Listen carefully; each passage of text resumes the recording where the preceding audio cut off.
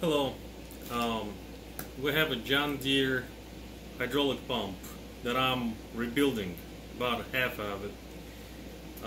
Why I'm doing it? Because this seal on the front started leaking. Okay, here is the part number for it, and it's a newer type. The difference is there is a spring inside this ring and there is no spring here, and it's thicker build than here, so hopefully it's still a good seal. It feels pretty solid, more solid than this one, by the way. Maybe it's just better. We'll give it a shot. Alright, I'm gonna try to be quick. Alright, here's what I found. The pump was making noise. That's my first rebuild and the first pump. So I found out that it was giving me, not like that, but John Deere owners, you all know what kind of noise this pump makes when it makes noise. Okay, so basically I did a little bit of research on YouTube. Couldn't find much information on it, and seen a guy there. He was spinning bearings like this on the shaft. Pretty good video. I liked it. This is the old bearing that I took off, okay, off of this shaft. This is old bearing. This one didn't survive, but I took this one off. So this is the old bearing, and this is how it spins and how it sounds.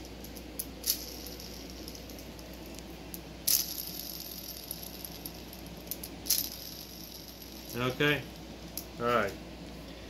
This is an old bearing rise. Now this is a brand new bearing. It does have a little bit of grease on it, just a little, and it's like an old stock, so it's kind of sticky. So I didn't clean it or anything, but this is what an old stock. I bought it off eBay of somebody, I don't know, probably some person that owed one or whatever. So here's how the new one behaves, okay, and sounds. I don't know if anybody will tell the difference, will notice anything. It does feel a little tighter when I do this, you know. It doesn't feel like it's going much back and forth, but here, for yourself. Alright, so that's brand new, okay? So the guy said he'll replace just those two and he'll be done with it, and he said it will fix the problem. Never seen anything past that point, you know, any videos on it. Hopefully it worked out for him. Anyways, I took everything apart. I took this shaft, which is all brand new right here. I'll get to it in a second. I want to show you defective shaft. Those rings were here like that, and the bearing was here, on here, okay. Then this guy was on, like, over, and many 36 of those pins here, okay. So here it is. I think what is making noise in that pump is actually a worn out shaft. See, y'all see how it's all worn out here? The needles have the same thing, same kind of wear. Okay, so it's been pretty much nailing. It was loose too much, and this is why when it goes on the pistons, and moves it, it has, you know, little impacts. When there is too much play, it all starts pretty much hammering onto the shaft, onto the needles. Amazingly, the rise here is not all that worn out, but it has somewhere around here. I haven't measured it with micrometers or anything else like that. I know this part's been working for years and years and years. Awesome machine, very nice machine. Oh, it's a tank. You know, they used to make them so good. I don't know about new ones, but I just love this thing. Anyways, I think anything that's made in USA back in the day is still working, you know. So anything I would come across, I'll try to rebuild. You know, hopefully they still support it with parts. That would be absolutely awesome. Anyways, all right, here's the defect there, and another defect here. As you all can see, brand new shaft, a used shaft. There is a groove. So, oh yeah, there is another very nice moment that I want you to all know. Not to go with eBay kits. I ordered one from eBay. That was a wrong kit. There is two different pumps, as far as I know, of those kinds of pumps. You will see different build, different bearings and all. But anyways, on the new shaft here, see all that, all the grooves here, they all came from where? It's not supposed to be like that. This is what it's supposed to be like. It is a little thicker where the bearing sits, a little thinner here, so it can get to it, so you don't have to press it, you know. And, you know, press it all the way through here. So, very good idea. And all this right here is worn out by two parts that is sold, as far as I know, only by John Deere. Okay? So, oh yeah, and I'll show you what kit, the number of the kit that is. Okay? Of course, nobody paid me any money for it. I was suffering finding everything. I'm just trying to help someone out. Here, that's the kit. They will have all your, I was, you know, playing with it already, so I got everything I'm gonna put on and stuff. Now, these two parts, this one is like a Teflon type things, and this rubber piece, it's just like a square rubber piece. It goes like that, and into that thing weighs half a ton. Anyways, into this, inside here, there is like inside this bore, I guess, there is a groove like right under there, and like right here, there is a groove. So they recommend in the book, so I bought the book for this thing too, they recommend installing these two parts together and with petroleum jelly, which is simple Vaseline. Okay? Yeah, so no one on eBay, I was not able to find for days. I tried many different names for it, and oh my god, such good thing to pick up on English. To know English better, but all the words I came across, even out of the book, they say it's a washer A and washer B, okay, in the book, something like that, but very close to what I just said. I'm sorry, but I remember washer A and washer B, or seal A and seal B. Because of that, those two washers, which are critical for your front fluid, hydraulic fluid leakage, they go here into that groove in the housing, pump housing, and then a brand new seal goes on top. So basically, I think what it does is lowering all the pressure that goes through here, but it still goes through there, hydraulic pressure. Then there is, well, I'll flip it over again. Then it goes into this port right here, in that hole right here. Out of that hole, it goes into here, into that fitting, and back into transmission. So I believe this is how they got away with all, you know, with the problem of, so it works better, okay? So basically, this seal doesn't have to suffer holding so much pressure, and shaft is always spinning, so why not, you know, it's just being oiled, and whatever made out, whatever liquid escaped from this seal just goes into this hole, and if there is too much, there is a seal that prevents it. I mean, this thing is a dinosaur, and it was working. Man, I abused it, and it was working. And, you know, for an old machine like that, I think it did a great job. Anyways, I got a lot of respect for this thing. So, yeah, enough about the kit.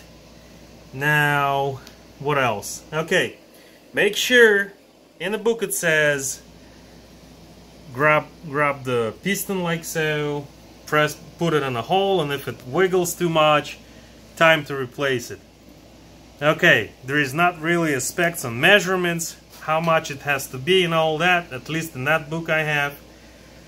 Anyways, the pump was working fine on lifting and lowering and everything. I had no complaints about that. I would say let it be for now. Okay, I think I've seen pumps that are worn inside like tremendously, and this one is not even close to that much wear. So, and make sure all the pistons are going back to where they came out of. Every hole marked with the number, and every nut marked with the number, and this is how you will know that pistons belong to that bore, that cylinder. Okay, now I spoke to a dealers. They said that you can't find this part, this housing, through a dealer, but aftermarket makes them. You could pick up one of those pumps for $1,000. I spent about $300-400, you know, for everything here, and it was just I'm just having fun rebuilding it, plus saving a little bit of money. Okay, now there is 36 pins in here. I marked it with a red marker, and I counted exactly 36 pins, and there is no play whatsoever. Okay, like there is just no play. My hands can't feel any play. When I took it apart with the old stuff there on, with the old bearings, okay, my God, it was making, if you're gonna shake it like it, you're gonna have, you know, little clunks going, you know. And they were very, very similar to what I heard when this pump was on the tractor working. It was just so much louder when it's being pushed by the engine, you know. And it's like you had earphones on and had to, you know, hear it through the earphones on the noise part. So I believe those bearings, and I say this, before your shaft is gone completely, before your race is gone completely, those needles cost close to nothing. I think those needles cost like $1 something for a needle. I forgot what they were, but they don't cost much. Try to replace your needles and see if they're all going to be nice and tight. Maybe you don't have to replace the shaft and the rise, you know? So I didn't do that. I just replaced everything. My parts were worn out a lot. And one last part that I wanted to mention that's important. When you put everything together, when you put this back plate on, there's washers in here.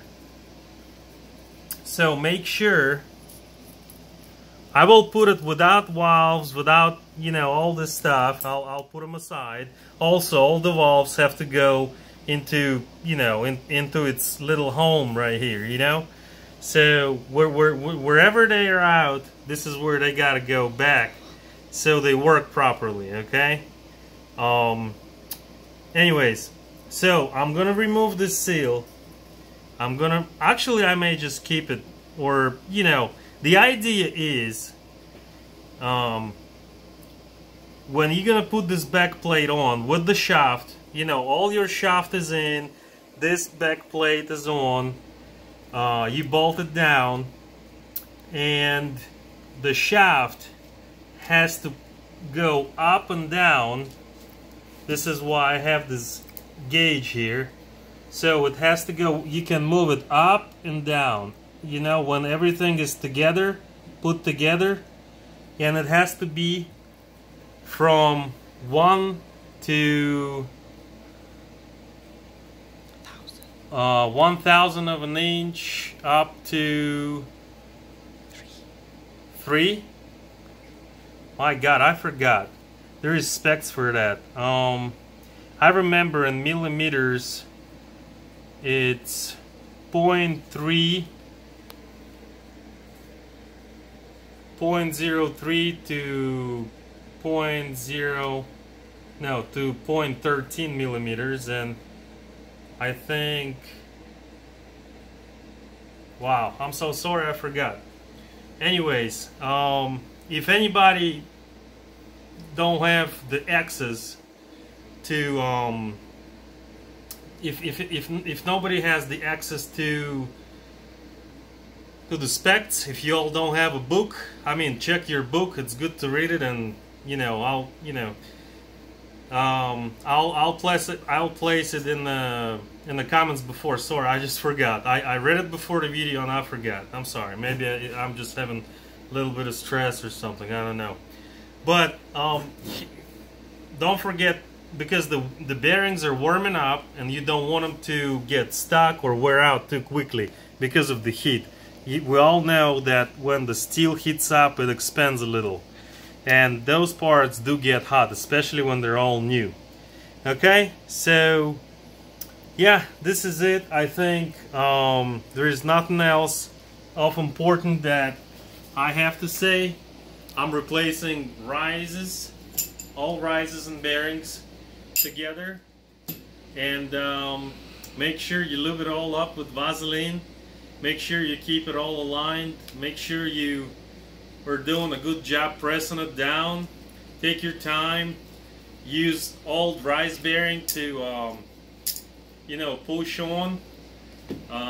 You know, check everything 2-3 times at least.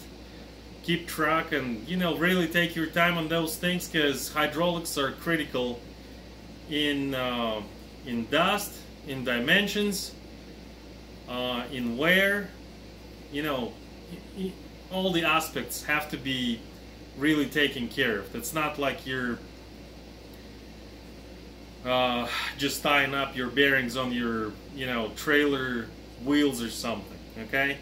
By the way, about that, if your shaft is okay, sometimes I think you don't even have to replace one of the bearings. I mean, you will probably know when you took it apart a few times, you will probably know how much wear it has. If it doesn't have, you know, those dots on the inside, like the old shaft I showed you all before, then probably you could add up a washer, and you can buy those washers on eBay, and just add 1 or 2 washers, just making sure that you don't have too much play in the shaft, because if you got too much play on the shaft, it will wear out your seals and everything else a lot faster as well. So basically, you got to watch your machine, and good idea to watch your machine. I'll be taking it all closer. I think enough being said.